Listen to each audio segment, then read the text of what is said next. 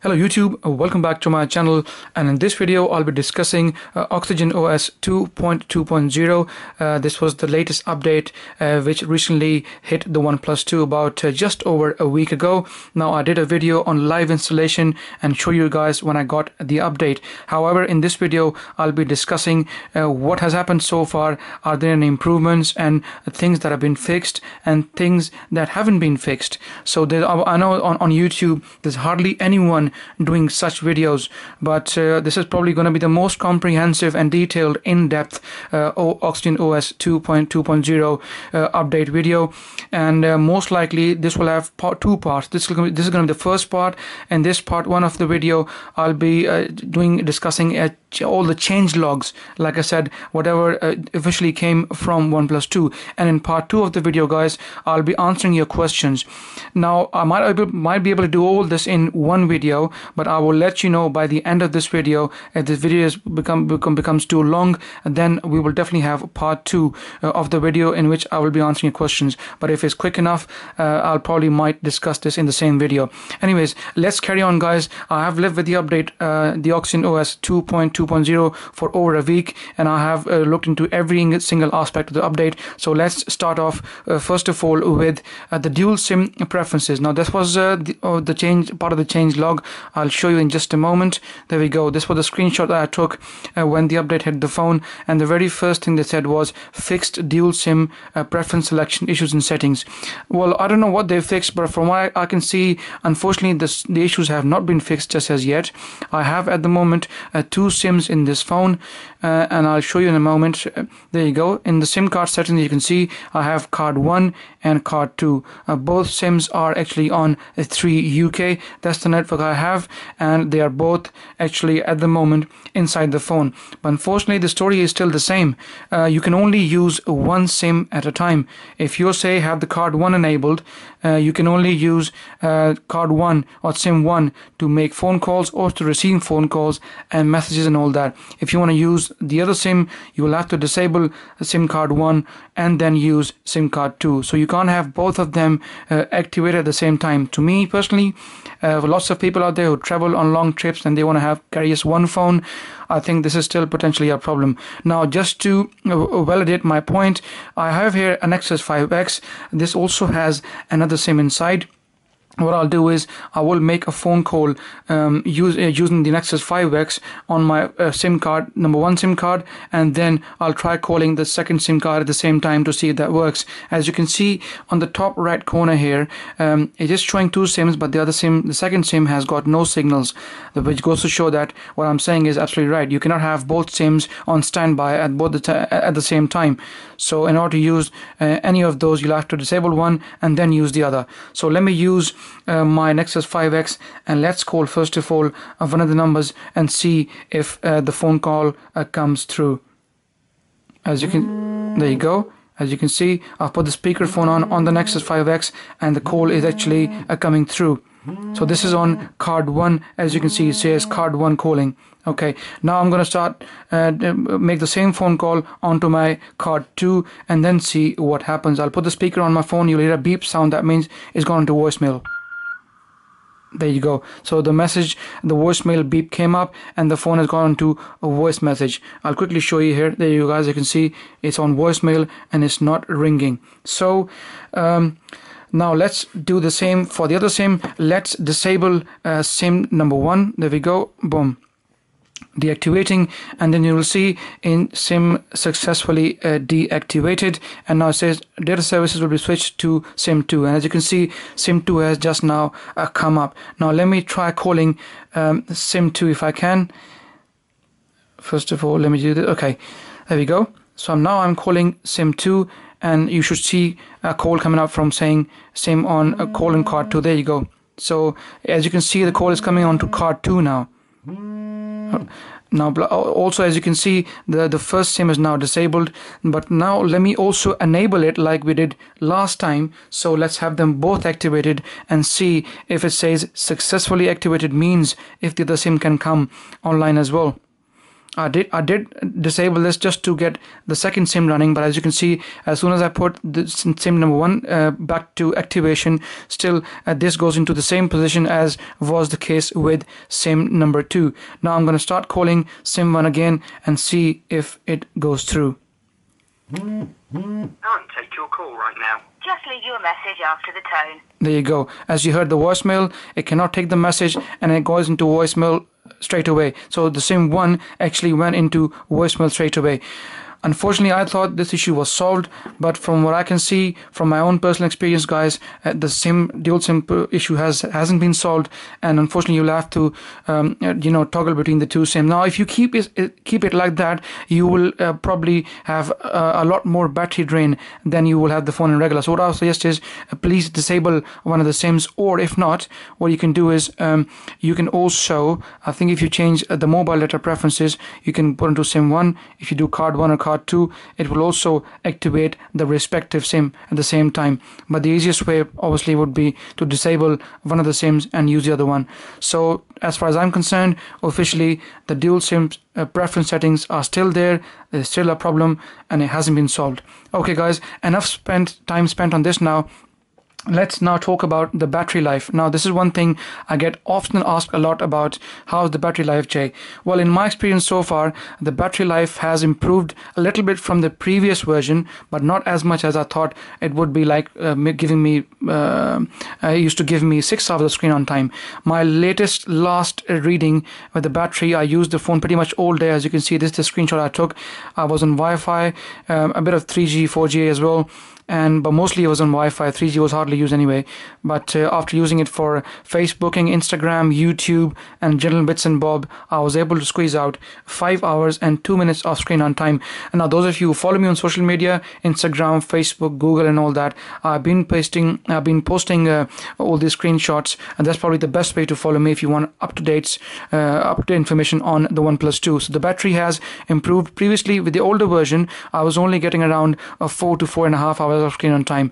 It was hardly reaching 4.5, but it was mostly around the 4 hour mark, 4 to quarter past 4. But now I'm happy to report that you can squeeze up to 5 hours of screen on time and the battery was down to 4%. But this is with one SIM only, guys. Remember, if you're going to be using 2 SIMs, the battery drain will be more, and also the SOT will also get affected. So with one SIM, you're bound to get a good screen on time. With Wi-Fi, with 4G, you most likely will get around 3.5 hours of screen on time. Okay, so the battery life has improved. I've also been putting the standby battery drains on the OnePlus 2, guys. I don't know if you follow me on social media or not, but if you've been following me on social media, guys, I've been, like I said, putting all these screenshots on my social media. And like I said the other day, on 29th of December at 5:25, I took a screenshot and left the phone on 100%. By the way, it was plugged 2 hours before, so take this as 3:25, not 5:25 in the morning. And then about 8 o'clock, I was able to squeeze out. It only went down to 8%, so it wasn't that too bad, actually, to be honest. Let me just have a look. 29th of December, yeah. So the battery drain was not too bad. It was alright, but like I said, in the latest update, the standby times have significantly improved. There were people complaining to me before in the past. There were lots of battery drain, but I can show you now that the battery drain on standby is significantly improved, and you won't have the severe kind of battery drains that you had in the older versions. Now, also one thing which I have been often asked by many people is about the USB OTG support. Now, again, unfortunately, it's not working from what I can see. They did fix it. They did say in the update. I'll show you in the screenshot that it was fixed. Unfortunately, it hasn't been fixed. There we go. It says added NTFS and exFAT support for OTG. Now, I have here with me my USB OTG stick. This is the on-the-go cable, and this is my USB stick, and this is on exFAT as well. FAT32, FAT, the same thing. Unfortunately, the OnePlus 2 is not picking up. I will show you live right now. I, in fact, have 2 different kinds of cables. I have here a Type-C USB cable, guys. So from one end, this is the Type-C cable, as you can see here. So this is the Type-C, as you can see, and this is the normal USB end. And then also I have an other USB OTG cable along with this as well. Now this is the normal regular USB, guys, as you can see, and this obviously won't plug into the OnePlus 2. So for that reason, just to make sure that this cable was faulty, so I thought I'll try another cable as well. I have shown you this cable before in my previous videos as well. So I'm going to be using this AUX converter. There you go, guys. As you can see, this is the AUX converter. One end is Type C and the other one is the regular USB. So I'll plug this in to this as well, and I will be testing this along the same time. So there we go, as you can see. So we have now 2 cables ready to be tested. Let's first of all try the Type C regular USB cable so that we can see if that works. So let's plug the USB thingy into this side of the cable, and let's bring the OnePlus 2 here and see if that works. So this is the Type C, guys, going to the Type C of OnePlus 2. There we go. Let me just bring the lights a bit more close so you guys can see a bit more clearly. Okay, there we go. Alright, so now this is the USB Type C plugged into the OnePlus 2, and as you can see on the screen, nothing has come up. Now just to verify that, somebody also asked me on YouTube, Jay, did you actually tick that option of USB OTG reading? I did actually last time, but this time again I will show you guys. Let's get into storage, and let's go right at the bottom where it says here OTG storage enable reading external storage via OTG. Also I have enabled settings and also went into developer options the other day, yes, and I've also had the USB debugging option, even though this is used primarily for connecting to a PC, but I have enabled it just in case if that wasn't enabled. But so far nothing has come up, guys, as you just saw on the storage. Let's go back into storage again. Where is it? Okay, storage, there we go. So only the internal memory comes up here, guys, but no USB coming up. Also I installed the ES File Explorer, which is one of the best file managers on the Play Store. And just to cross check, I wanted to make sure that even this was showing up as nothing. So you go here, tap here on the left hand side, go into local, and it should be coming up here somewhere at the bottom. And as you can see, there's nothing there. So from what I can understand, guys, there is oh, it's come up here. Wow, this is nice. I've just seen it now. That's wonderful. So it's actually supporting. My apologies, guys, I've just noticed it just now, and you can see at the bottom here it says USB OTG. So this probably is supporting from what I can understand. No, it's not. This is basically not the SD card. This is the actual internal memory, because my SD card, sorry, my USB OTG is basically a 32 gig memory stick, and this is not a 64 gig, whereas this is most likely the OnePlus 2's USB, the internal storage memory. So apologize for that, guys. Like I said earlier, I'm going to revert back to my statement again. It does not support OTG just as yet. It should have come up there in the bottom here and on the SD card bit, but it hasn't come up here. So now just to verify, I know I said a few things here and they must have confused you, but just to verify, does it actually work on any other phone? I also have here with me the Nexus 5X, guys, and this same Type C cable works on the Nexus 5X straight away. There you go. I've plugged it in. As soon as I plug it in, you will see a message will come up telling you that the USB is working. There we go. As you can see here, guys, it says Kingston USB drive for transferring photos and media. It's come up straight away. Once you tap on it, the default Marshmallow Manager comes up, and all my media and stuff can be seen here. Also, I installed the same ES File Explorer on the Nexus 5X as well, so that I could give you guys a clear indication of how this works. Okay, so let's go back up here. And here on the local, as you can see, there's at the bottom it says USB 1002. So this is actually the USB stick that got picked up. So let's tap into this, guys. There we go, and it's asking for a new update. We'll cancel that for now. Okay. It's asking me again and again. Don't worry, I'll update anyway. Okay, so there we go. So this is the Kingston one, the memory stick, guys. As you can see, all my stuff and everything is here, and you can see everything straight away without any issues. And when we went on the same thingy on the OnePlus 2, it wasn't working. Now, in order to eliminate the possibility of the USB Type C, there have been lots of news in the media, on the internet about, you know, certain USB types which are not compliant with the OnePlus 2. So in order to eliminate that possibility, that's the reason I got another cable here. Like I said, guys, it was the normal regular USB cable, and that's why I'm using this adapter so that I can use the same memory stick on the OnePlus 2 using a different cable, and we'll see if that works. Okay, so let's do the same again. Plug this into the OnePlus 2 again, guys. Let's go into settings now. Obviously it takes a few seconds, so we'll give it a few seconds. We'll wait and see how it goes. Okay, now get into storage. And again, guys, internal memory is visible. That option is still ticked off. and there's nothing on the USB stick on the phone showing about the USB stick. Also, let's get into ES File Explorer and settings here, go into local, and as you can see, there's nothing here at all. So USB OTG support, as far as I can tell, by using 2 different cables, is not still supported on the OnePlus 2.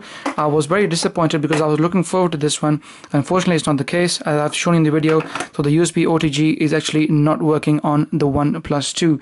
Okay, now also they have added this hide search bar under settings. So if you go into settings here, guys, and right on top here you can see the magnifying glass, so you can type here and then type, say if you wanted to go into the Wi-Fi quickly, you can use Wi-Fi, and all the related Wi-Fi stuff will come up, like Wi-Fi on during sleeping and stuff. And so you looking into settings and looking for different options, you can do that. Say if you wanted to go into display options, you type in display, there we go, and it goes into your display settings straight away, no issues. So this has also been added.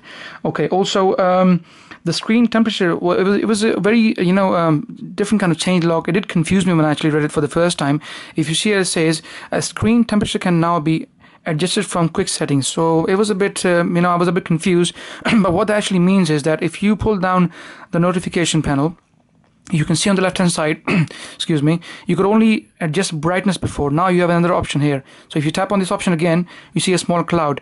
This is basically the same as when you go into settings and you go into your display settings, and here you can change the color balance. So when it says screen temperature, what that means is you can change the color balance, which is like keep it light, keep it blue, keep it dark, or whatever you want to do it. So the tone of the colors will change on the screen. Instead of you going into setting and display, you can now straight away go into here and the drop down menu on the notification panel, and you tap it once, it goes to brightness, and you tap it again, it goes to the color contrast and all that kind of stuff.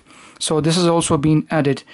Okay, also in terms of wallpapers, there was also an update about the wallpapers, I think, in there as well. Let's have a quick look. Where was it? There we go. So in here, no. Okay, there was a third screenshot, I think. Yeah. General holiday wallpaper, there you go, that's the one. So they have added some Christmas wallpapers. So if you tap on the blank screen and you go into wallpapers, there were quite a few actually added this time around, including some Christmas festive wallpapers as well. Quite a few here, in some new wallpapers here, and also some festive wallpapers showing the Christmas bit there as well. So a few wallpapers have also been added, especially this one where it's showing you all the Android different versions in the past, like cupcakes and donuts and Froyo, gingerbread, Kit Kat, all of them, they've been added. It looks pretty nice actually. I like this wallpaper personally. It's a very nice wallpaper. So this is has also been added. Now in general, talking about other stuff in the update, let's have a quick look again and see what else have we got left here. Security patches are up to date, no problem. This was something which Google discussed, and they said a few months ago that all phones should get regular security patches to keep your phone secured. So it has the latest December security patch installed on the phone. Okay, I think one thing we missed was the fixed Google camera photosphere and panorama bugs. Now, I haven't been using the camera as aggressively, guys. I'm not a photosphere or a panorama shoot kind of guy, but when I tested it a while back, I never had any bugs or issues anyway. But I'm sure those of you who like to use the photosphere and the panorama features on the camera, I'm sure whatever was there, it has now been fixed. Apart from that, guys, in general, the performance of the phone and the bugs, I think overall, I often get this question as well under the comment section. Then, Jay, how is the overall performance of the OnePlus 2 with 4 gigs of RAM and a Snapdragon 810? Well, the performance has slightly improved from before. Yes, I can tell you. The overall responsiveness of the phone is nice. The way you move across in the menus and browsers and stuff. So things seem to be improving slowly, surely. But I still personally think that they can actually improve a bit more on this as well. Because the phone has got 4 gigs of RAM and Snapdragon 810, you do expect a bit more. But like I said, ever since I got the phone, there have been various updates, and I've seen the improvements every now and then. It's improving with every iteration, and hopefully it will get to a point where it will be as fast as, say, a Galaxy Note 5 or a Nexus 6P. The Nexus 6P is apparently faster than this. Small little things like when you tap on settings, it takes a second or two before the menu comes up. Small little things, even though I know you can change the animation applications, and you can go into the developer options and do this and that. But this should also be default. You don't have to fiddle with these settings. You shouldn't have to do that. They should do it automatically and make your experience as smooth and as fluid as possible. So guys, the video's got too long now, so nearly 20 minutes, so I'll probably finish this off right here, and I will do another video, part 2 guys, a continuation of the OxygenOS 2.2.0, and in that video I will answer the questions which I've been asked in the last couple of weeks about this update. So I'll definitely come back guys. Like always, if you like my video, please give it a thumbs up. Any questions, please feel free to ask me in the comment section guys, and I will see you in part 2 of this video. Thank you.